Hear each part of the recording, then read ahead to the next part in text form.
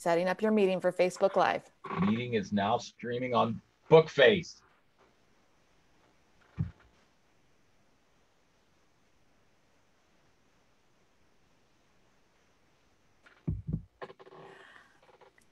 Welcome. I am Heather Doyle Fraser, and I am here today with Pat Buzzard. Hi, everybody. Hi. And we are talking about my new course, Writing Your Book, a step-by-step compassionate approach that starts and ends with your voice. Think about that. So, Pat. That's me.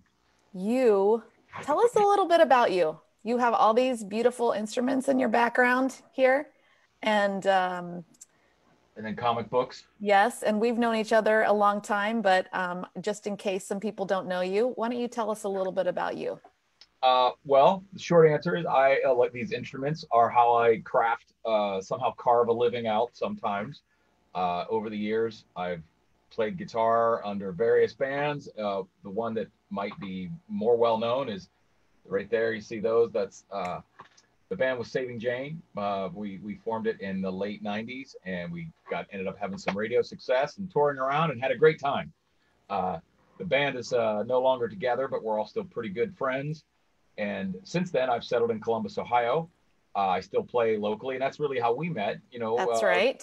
We did some sharing of stages and whatnot over the years. Yeah. And then currently, I'm a software developer and still a musician. So I do the dad stuff. And you're a writer. And then here's the thing: is probably why you have me here, is I'm a writer. And yes.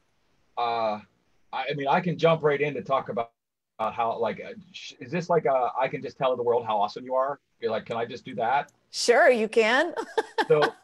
So, when you're a musician, you meet various people on stages and you get to know each other briefly, generally. Like, it's usually in passing, like you played and then the next band plays. You're like, oh, that's cool, or I loved the thing you did. Well, we ended up getting to know each other a little bit, and I found out that you were involved in coaching and writing and things like that. And at the time, I was doing a lot of podcast work, and you needed some audio work done. And we just talked about it, and I didn't know what you did. And then when I found out what you did, you were like, do you have any good stories? And I'm like, I don't know, but I think so. I like to write little stories, but there's one a story I'd like to tell. And we worked it out, and it turns out this seems like, I don't know if it was the genesis of it, but I was one of this thing that you're doing is close to what we did, correct? Like, I mean, very close to what we did. Yeah. It's like as close as you could get to what we did one-on-one, but in a group setting. Yes, yeah. We did it in person. And so this program, this course that I'm running, it's a 6-week course, and it is a live online course. So it'll be like this. And we did a live in person, right, intensive situation, but I created this course to mirror the intensive program that I have for one-on-one clients.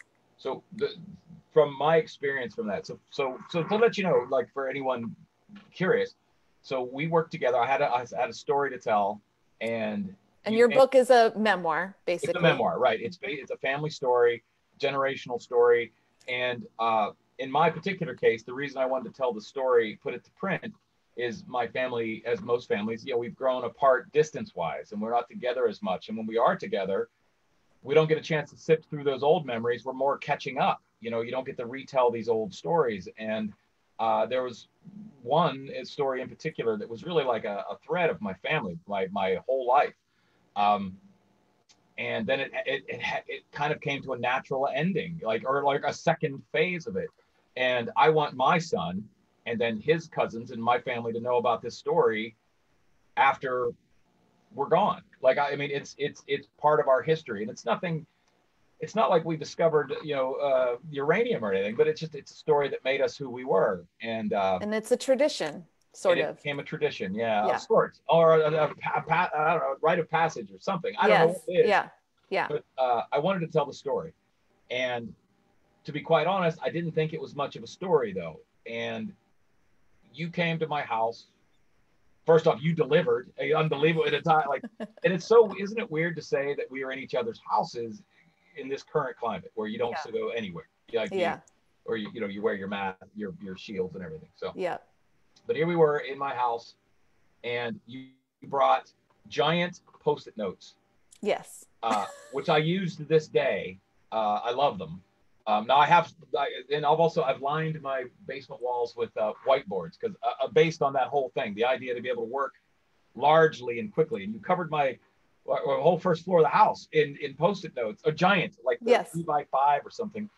And you had me tell the story, but then and tell it with whatever enthusiasm I could generate, and then you instinctively, or I don't know your side of it. It's magical, but you would find something. You're like, that's interesting. Tell me more about that, or you know, what happened when this, like, and you kind of helped me create a narrative that was just this mass of collective memories, and throughout over the course of, I think, was it 5 days? I think we did. I think it was, yeah, 5 days probably. 5 days over the course of maybe 2 weeks, maybe, maybe 3 weeks at the most. We had a book. Like, no, I still had a book plan. We had a book plan. Right. We had a book laid out.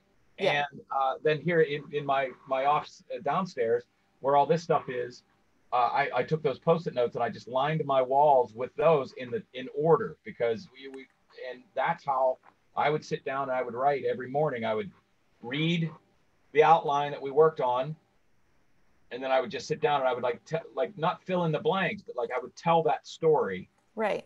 And because in my case it's a memoir, I spoke in my voice, just in my normal, like I wasn't trying to be anybody but me in this particular case. And it was just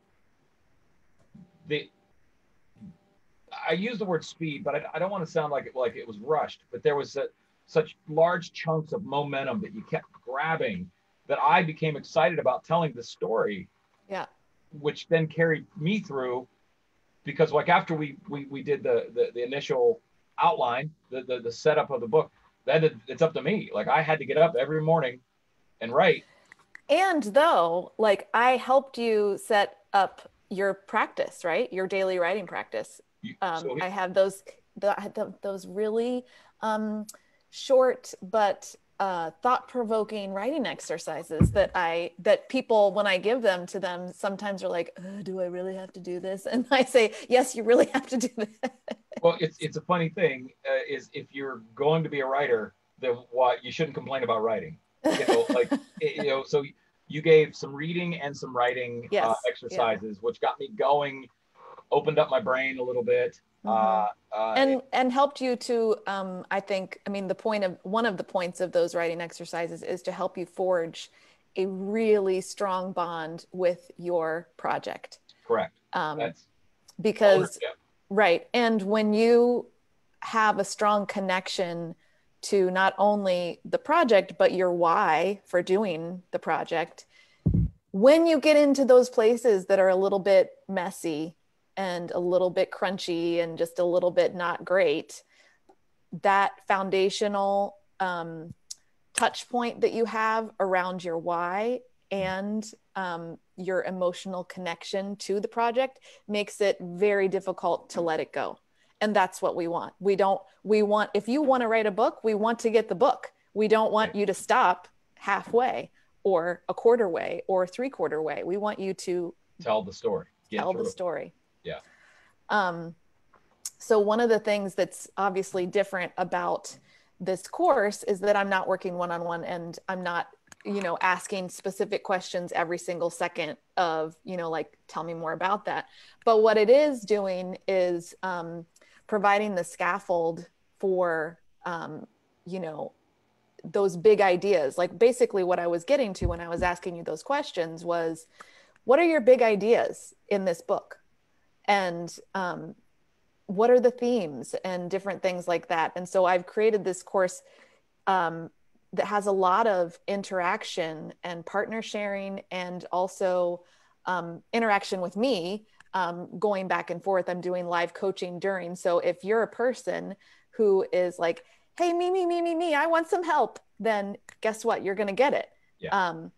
And I've also set it up so, because I'm going to have there's 2 classes a week for 6 weeks. And that helps to build that momentum that you were talking about. The momentum Build that, like that intensity, that, like that power behind it, because you have a little success and then you feel like you want more, and then you want more, and then you are pretty soon you're 2 weeks in and you've been writing for 14 days. right. And so that the 2 classes a week help to create that intensity. And the first class is going to be more of a teaching class where I'm providing information and help with the scaffold and doing experiential activities in the class. Mm-hmm. And then the second class of the week is all coaching Q&A. So if you're a person who wants some more of my time, then that's your time. Like that is totally your time. And you just let me know ahead of time and we'll put you in the queue, and there you go. And we'll, dive in. Additionally, if that's still not enough for you, I also have an option where you can purchase a 4-pack of one-on-one coaching sessions. Yeah. So, that's a good way to get even more like one-on-one time. But the way that I've set it up, this course, you should be able to have your writing practice totally solid by the end of 6 weeks. Have your very clear knowing of why I'm writing this book, who I need to be to write this book, mm-hmm. and who my ideal reader is, which is very important. Right. And also you will have that book plan that you and I created. And the level that you go down to is dependent on how much work you put into it. But you could have an extremely detailed book plan for yourself by the end of this 6 weeks, so that you can either already be writing at the end of the 6 weeks, or the actual book, or you will be ready to go, like boom. So 2 things that that you talked about. Momentum is undescribable. Like, it's being able to get a couple of victories right away. You start noticing, like, this is a story. Now I'm excited about telling my story, whatever that is, whether it's coming, however it's being written.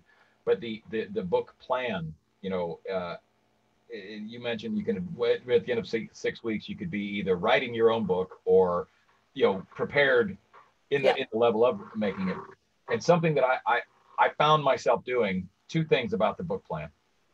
One, you're like, some mornings I'd wake up and I'm on chapter 3.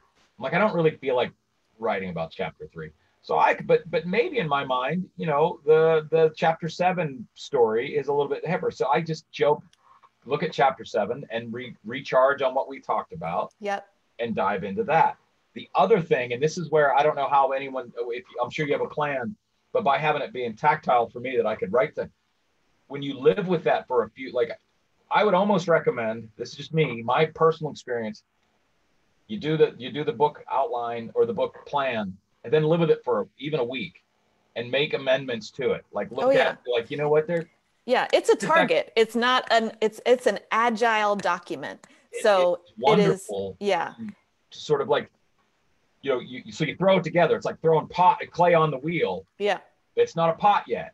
Mm-hmm. You kind of like get it up and it's working, and then let it be its thing for a little while. And then once you condense it, you add little notes, and and for me, being able to just walk past it, past it, made a huge difference. Well, and I think as a musician, you and I can relate to this really easily, but even like we could put this analogy to music, we could put it to sports. When you know the scales, you can improvise. When you know the basic thing of the song, you can put your, finesse on it and you can make it your own. When you know the skills that you need to play soccer, then you can be a maestro in soccer. Right. So that's what that book plan does. It gives you the foundation so that then you can be so flexible. It's like people don't understand. People think like, oh, that feels too constricting. No, what this does is give you so much freedom because, like you just said, you can write anywhere. Yeah. So that You is put it the, in the book, mm-hmm. and you can always add to it. And I know it sounds Yep. like, it seems like obvious, like, well, of course you can, but it's not that easy. Yeah. When you just got one long Word document that's endless, that's overwhelming, right? Like, it's overwhelming. Oh, how do you take a bite of that? Don't. And then how do you skip forward and skip backwards? Like me personally, I don't. I just move away from it. I'm like, you know what? Too much. Apparently I'm not a writer. Too much. Not gonna do it now. Yeah. And also, there was a couple things that, advice you gave me, and I've still fulfilled it, is like, not to say that everyone's work isn't original, but there's probably a book out there that is somewhat in the vein of what you're writing. Yeah. Whether it be the voice you're using, be it the subject matter, be it something. If you want to be a writer, and I think this is a Stephen King loose quote, if you want to be a writer, you better be a reader. Mm-hmm. Know what you like, know what entertains you, what keeps your attention, and then keep those points in mind as you're doing the actual storytelling. Well, and you're really developing and honing your own voice, just like in music, you're developing your own voice, literally your own voice, but in writing, it's the same thing. Mm-hmm. And even, I would imagine that some, athletes would argue same thing when you're watching a gifted, player of any sport, like, oh, that's so his move, or that's, or her move, or whatever it is. Right. They didn't invent throwing the ball or hitting the puck, but mm-hmm. how they do it is their own. Right. Yeah.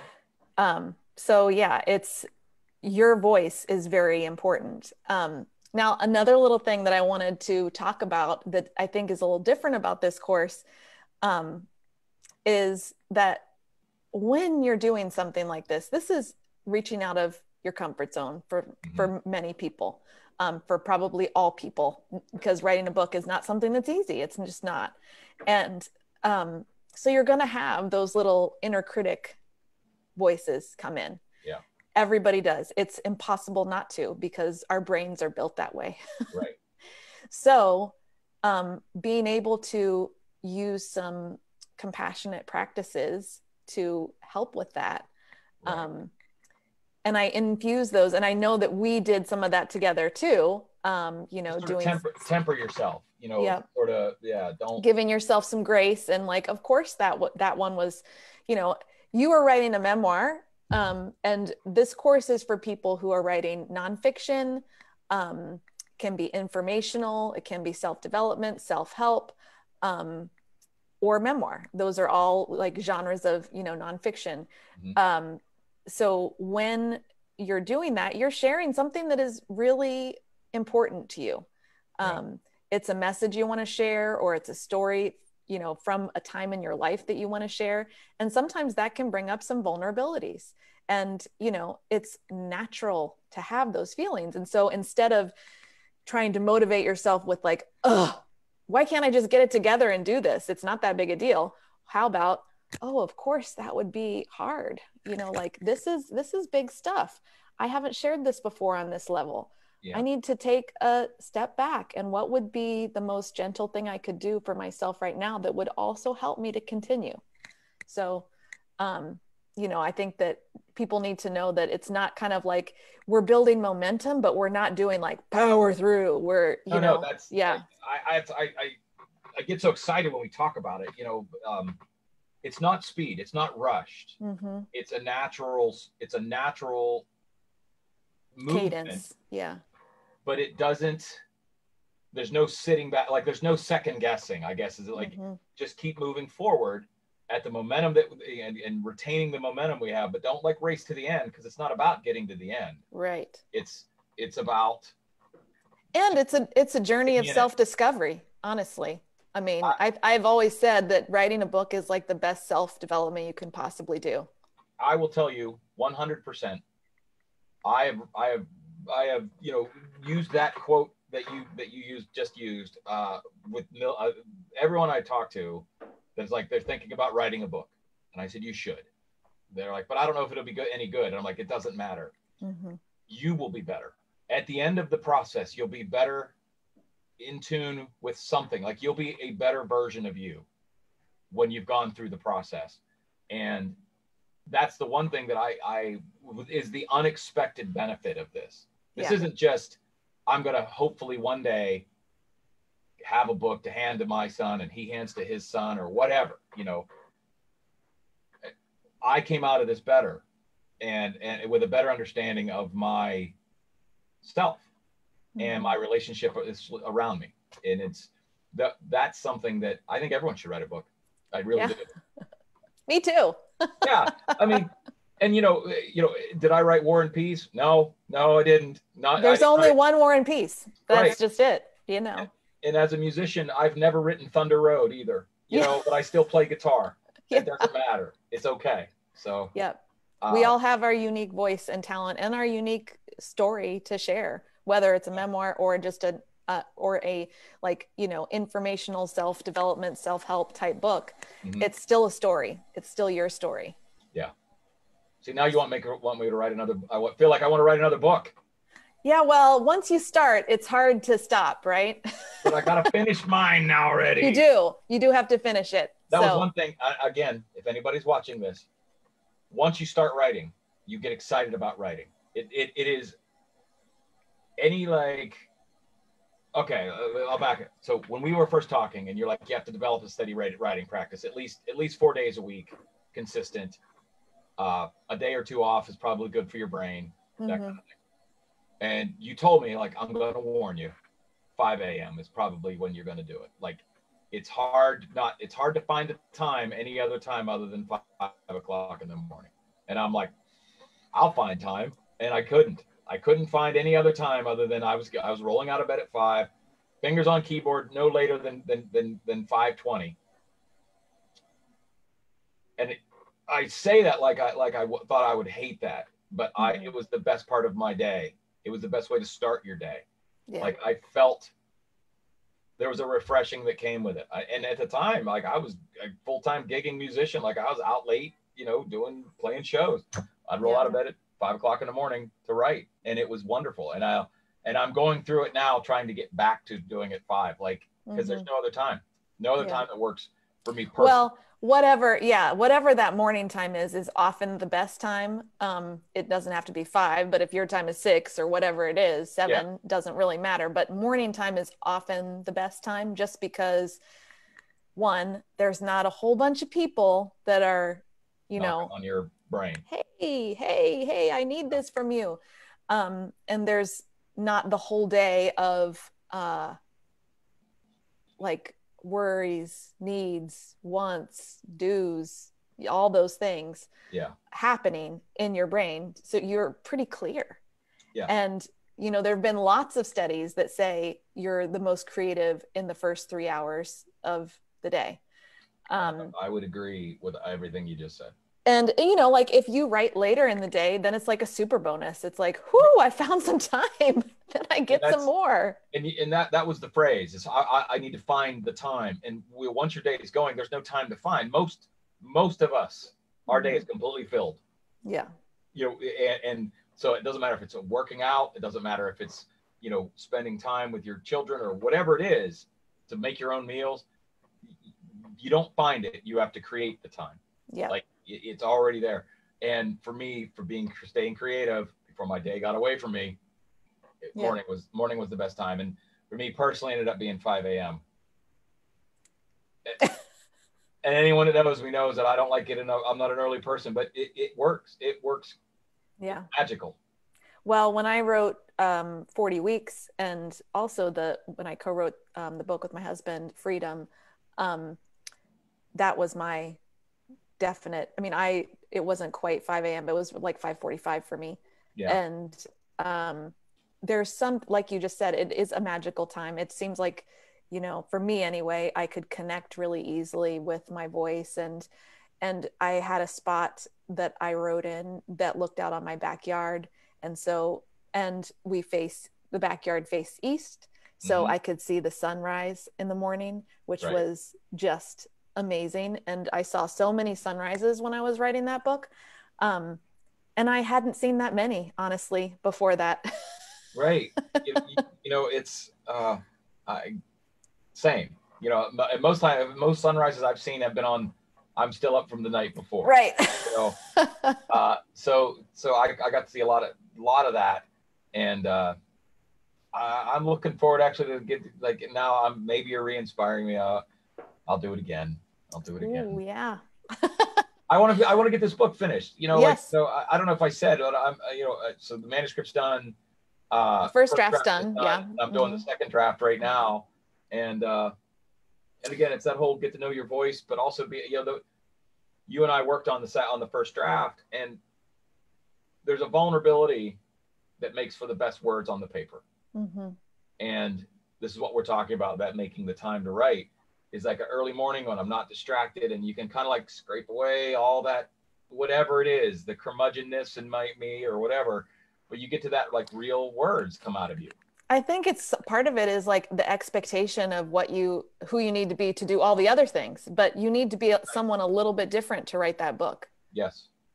So yeah, that for me, that's where it happens. That's the you know, because at the end of the night, I'm like, I can't sit down and write it at midnight. There's just nothing there. No. Yep.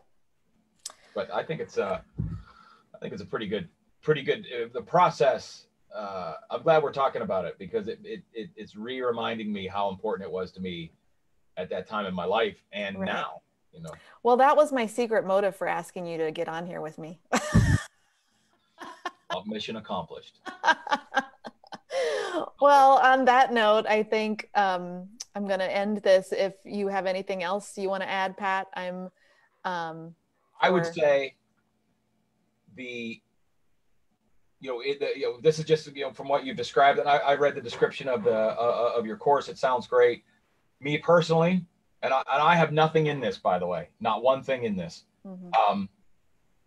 Your personal touches, like a one-on-one, if you get some momentum and you think you've got something, that would be something that I would want to invest in, and is having you on a personal level, like, you know, like a one-on-one coaching kind of thing. Like doing that like 4-pack of that. Yeah, I thought there was like some type of, I don't know if it's a la carte or if it's a different package, or I don't know how you have it on there. Mm-hmm. But that especially, like, it just puts a sharper point on what you're trying to accomplish. That was some of the most important time for me. So Thank you. So the course starts October 6th. It's 6 weeks. 2 classes a week, Tuesdays and Fridays. I'm going to put the link down in the comments, and check it out. And you should check it out. You should do it, and write a great book. Pat says you should do it. So you know the right thing to do. Do that. Okay. Thank you so much, Pat. Anytime. Thank you very much. Bye.